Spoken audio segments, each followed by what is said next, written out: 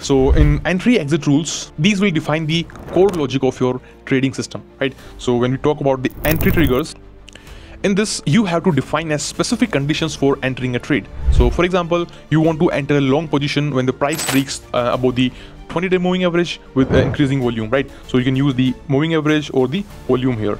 So it's completely up to you, the triggers. It was just an example, right? The next is exit trigger. So you have to set clear rules for exiting a trade, both for making profits and cutting losses, right? So making profits and cutting losses, it's very important. Right? So let's say you want to place a stop loss order 5% below your entry price and a profit target at the previous swing high. So it can be based on your R&D.